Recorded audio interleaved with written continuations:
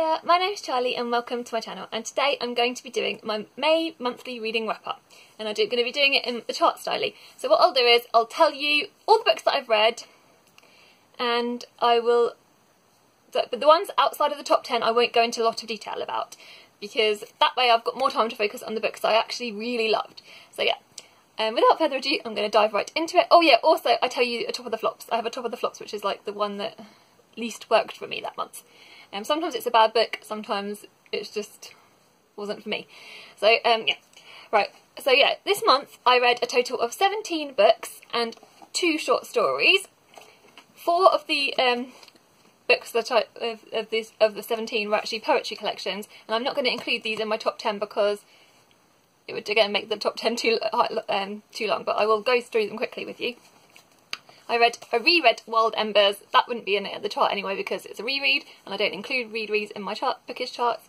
This was amazing. It was wonderful. I reread it for Mental Health-a-thon, and it also counted for the Asian Readathon. So yeah, it was really wonderful. I've spoken about this numerous times, and it's just basically it's like self-love poetry, and also she talks about mental health issues as well, about like coping with mental illnesses and stuff.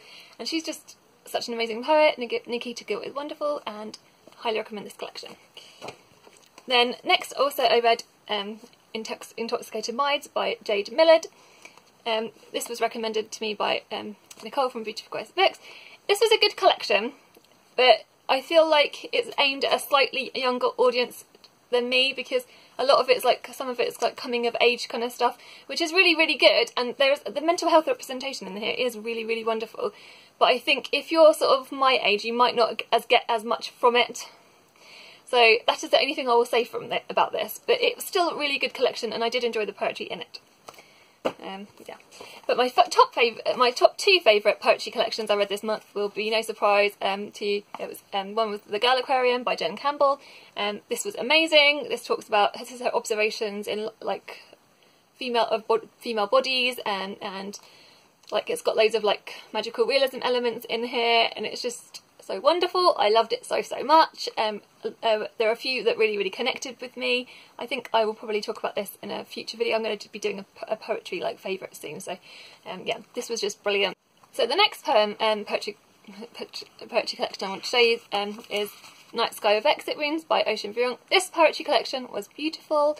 It talks about numerous different themes, which again I'll talk about in the future video, but my favourite one was Obeyed with the Burning City, and this is a poem about how armed forces played Berlin's White Christmas as a code to begin the evacuation of American and Vietnamese refugees, like they using a helicopter in Saigon. Just really, like, obviously the White Christmas song is very jarring against what you're hearing about the evacuation and stuff. It's very powerful. It's just so powerful and wonderful, and there are numerous poems in here which I just loved so much. Yeah, so that was definitely one of my favourites. I'm going to launch into the other ones as well. I'll talk to you about the other ones that aren't in my top 10. I've got Murakami's Birthday Girl. This is a short story collection I read, just about a girl who's a waitress in a restaurant, and it's got like magical realism elements in it. It's quite sweet, very good. I recommend it. It's quite good. It was only £1.99, so can't go wrong. And then you've got Kazuo Ishiguro's Come Rain or Come Shine. This is a bit quirky and it's quite a bit weird, but it was good. I enjoyed it. And this is about a guy called, what's his name? Ray turns up to visit his old university friend Charlie. Yeah, and it's kind of like his friend Charlie wants him to sort of like help with his marriage, basically. Then I've read, oh, you can see my receipt. I read Deathnote. This is the number 2 in the series, and I enjoyed it. It's really, really good. Yeah, not in my top 10, but really, really good. I've talked about Deathnote in previous videos, so I will link my series video down below, so you can watch if you're interested in finding out what that's about. Then you've got The Bell Jar by Sylvia Plath. This so nearly made my top 10, but unfortunately it did not, because there were other books that I loved more. But I did really, really enjoy this. This is about Esther Greenwood, who's sort of in New York, and it's very slow burning to start with, even though it's only very short. She's sort of like, you sort of hear about her like going to like, was it university or something, and with her like with her friends, and then something happens halfway through and to do with her mental health, and it sort of spirals downwards. And I think the second half of the book worked so much better than the first half for me, but I loved the writing of this. I really enjoyed reading it. It was just so beautiful. But yeah, the mental health representation is just gorgeous, I personally think. But yeah, this has got like suicide, like triggers for like trigger warnings for suicide and things like that in here, so be warned if you enter into it. It's not like obviously a happy book, but it's not meant to be. So my top of the flops was The Secret History by Donna. This was one that is my bookish poster one, and Buddy read this with Simone from Me, Simone and I know she's talked about this in a video, so I'll link her channel down below and stuff. This is like basically about like this group of it's a group of university students, and it's all very highbrow, and they're very like a lot of them like high society kind of people, and sort of their relationships initially, but then, and I think it's just so like, it's very slow burn of a book. There is something that happens about, I think it's like 200 pages in, the thing happens. This is a 600 page book, so the thing happens about 200 pages in, which I'm not going to tell you what it is, and it's sort of the power of these people and how they try and get away with the things that they get away with, and how like money can influence people, I guess. Right, this isn't a bad book, and I'm hoping that I enjoyed. I'm going to read The Goldfinch with Simone. I think we're going to try to read The Goldfinch actually with Sarah as well from My True Shelf. But it just was very slow paced, and every little bit they feed you is just so slow, and the characters are super unlikable, which I think obviously they're meant to be. But yeah, yeah, I did actually enjoy it more. By the time I got to the end of the book, I did actually enjoy it more. But then I think it's because I've been reading it so long, I was kind of used to it. So I think it might, obviously lots of people love this book, so you might love it too. But for me, it wasn't like a favourite, and it definitely felt like a chore trying to get through it. And I don't know if it hadn't have been on my bookish poster, I don't know whether I would have carried on reading it. It probably would have been a DNF potentially. So just go into that with like, be mindful that it's very slow going. So yeah, like me. Right, number 10 spot, I've got The Handmaid's Tale by Margaret Atwood. This is like a classic, obviously. And this is about a dystopic future where women don't have any rights over their own bodies. It's very timely at the moment. I know that April from Getting Hooked With It is running a read along next month, which I can't participate in because I've just literally read this, but I will be trying to watch the show, so in support, obviously. But yeah, so I did really enjoy this. This is a really powerful and important story, and if there were other books that different times, I think this could have made higher up in my ranks. But yeah, this was there's lots and lots of. It's quite obviously it's very violent and it's a very brutal book, and as a result, it's like quite hard to get through. But I know then obviously like how important it is. It's like I said, it's a very important story, of especially like I said at the moment with everything that's going on all over the world, with women's rights potentially being like trying to be taken away from everybody. So yeah, either which way, and it's one I definitely will reread in the future. So yeah, that's that one. Then we've got at number 9, I think. Number 9 is Doris by Charles Heathcote. I read this directly after my favourite book.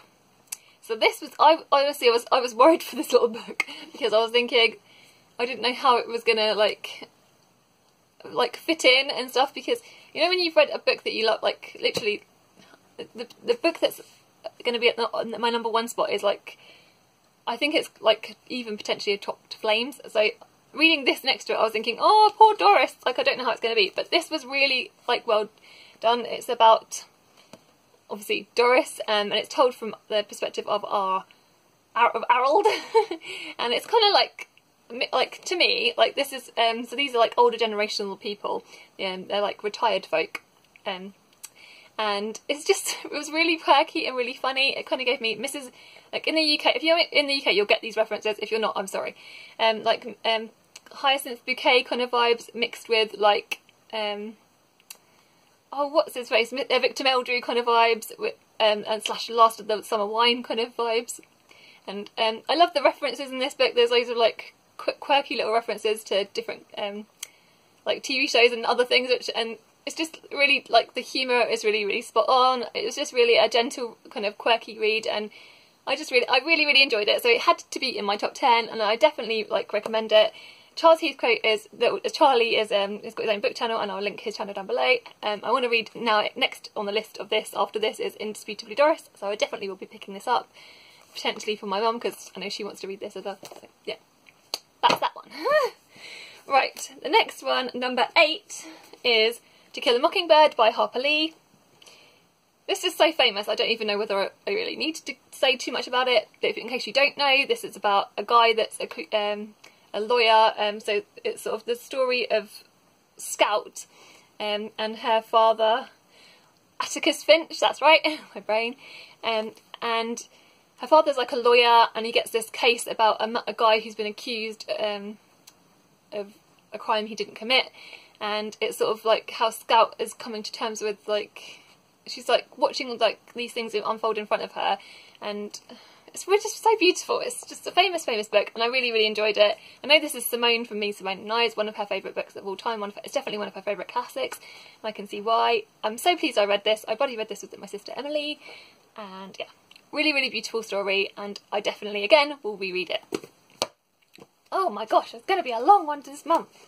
What I want to talk to you about is The Kite Runner by Khaled Hosseni. This is the second Khaled Hosseni book that I have read with my sister Emily, and I'll link Emily's channel down below.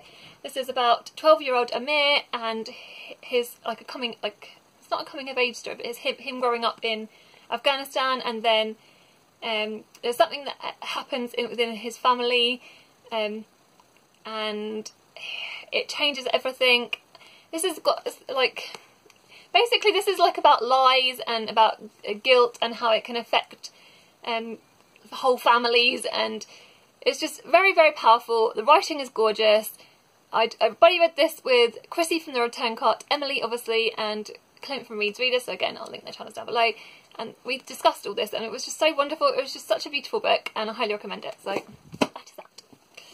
The next one is, in at number 7, is it's kind of a funny story by Ned Vizzini. This is about a guy called Craig. He's a teenager. He's suicidal, and he sort of checks into this like mental health unit, and it's sort of what happens then. There's like humour in this, and it's very sweet, and I just loved it. Like, there were so many things that I connected to, which sounds very brutal, but everyone has hard times in their life, and especially like when he talks about cycling, when you're anxious feelings and when your brain is going, and he calls it the cycling, and I just thought that was like just so wonderful a way to describe when you're trapped in those moments, because it's 100% true. It's a beautiful book, and if you haven't read it, please do. So that is that. Next one is a novella by Miko Murakami, and it's called Miss I Sandwich. This is about a guy called, I can't remember his name, the character, but it's a teenage guy, and he basically has this crush on a girl that's working in this I think she's working in like a grocery store or something, but in the sandwich section, and she's making sandwiches, and he calls her Miss I Sandwich, and it's sort of like, again, it's sort of like a teenagery sort of like, it's just beautiful. It's just gorgeous, and I really loved this, and thank you to Katie from Books and Things for recommending it. Yeah, I think it's like one of my favourite translated fictions that I read so far this year. It's beautiful. Do check it out. It's quirky and funny, and it's gorgeous. This one I listened to on audiobook, but I've got the physical copy to show you. It's Stardust by Neil Gaiman. It's about this character called Tristan Thorne, and he's growing up. He's in love with this lady called Victoria. He has this massive crush on this lady called Victoria, and he really wants to like go out with her and then potentially marry her. But she's like dangling him a little bit on a string, and she says, well, if you catch this, they see a shooting star, and she said, if you bring that star to me, then I will marry you. So then Tristan goes on a quest to get the star, and it's all the things that ensue from there. And it's beautiful, beautiful, beautiful, and I loved reading the book. I've seen the film before. I want to rewatch the film. It's just gorgeous. And this is the second Neil Gaiman book I've been reading this month. I'm still reading American Gods. I'm still working my way through it slowly but surely. But yeah, this was beautiful, and the audiobook was amazing. It was from the audio library, so I highly recommend that as well. This is Asha and the Spirit Bird by Jasbinder Bilan. Again, I read this for Asian Readathon. I also read The Kite Runner and also Miko Kawakami's for the Asian Readathon. And this is about a girl called Asha who's growing up in a village just outside of Nepal.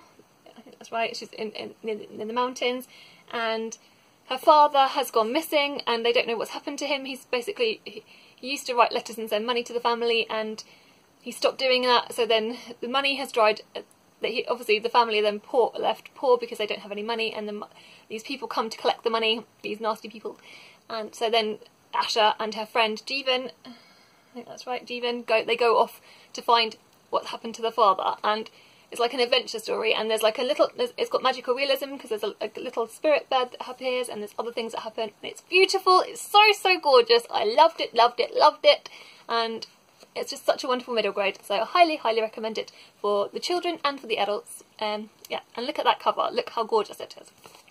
So there's two books that are in second place, fighting for second place. They're quite different books. The Long Way Down is by Jason Reynolds, which I just spoke about in my favourites, so I will link that video down below. I don't want to talk about it anymore because otherwise we're going on too much. It's a book told in verse, and it's gorgeous, gorgeous, gorgeous.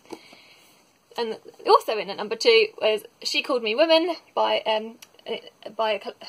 it's edited by Azina Mohammed, Chitra Najaran, Rafit Aliyu, and it's beautiful.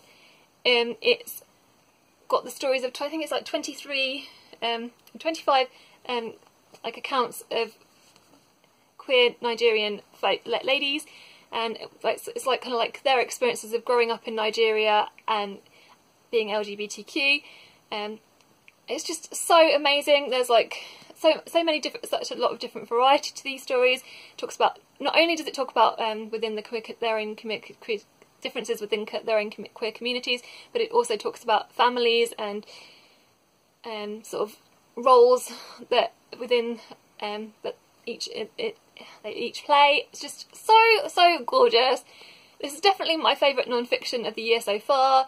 I highly, highly recommend it. It's really, really made me think so many things, and it's just a gorgeous, gorgeous, gorgeous, gorgeous book. And yeah, that is that one. And in at the number 1 spot is Boy Swallows Universe by Trent Dalton. And this is such a beautiful book, and it's about the Bell Boys, who are brothers, and it's their tale of growing up in this like a suburban town in Australia. But there's so much to this book. Eli is 12 years old at the start of the book, and August is just 1 year older, and he is the wiser brother, and he basically is really protective of Eli, obviously, as you would expect. And it's you find out about their past.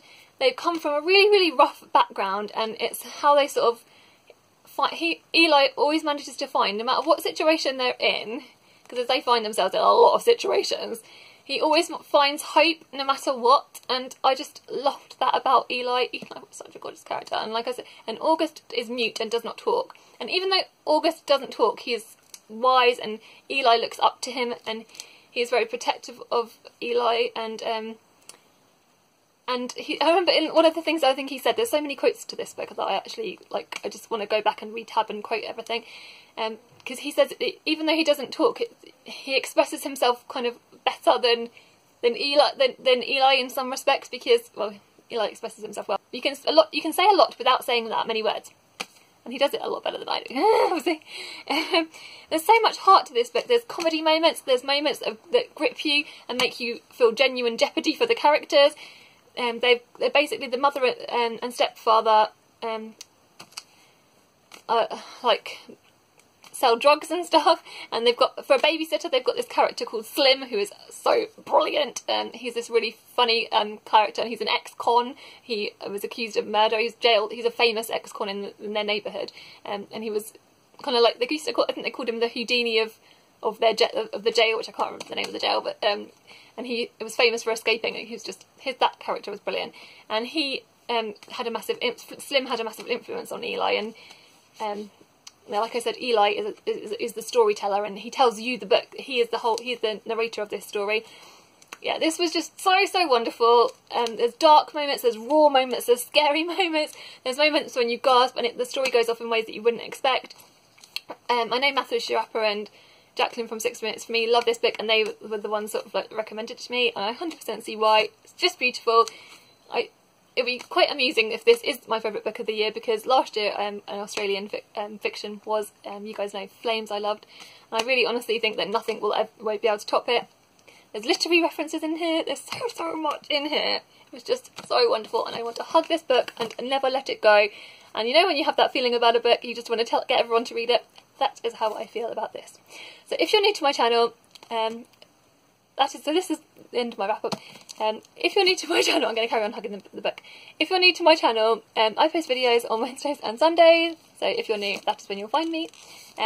And yeah, hope you have a good month, and let me know what your favourites were, your bookish favourites were this month too. Thank you and goodbye. Bye!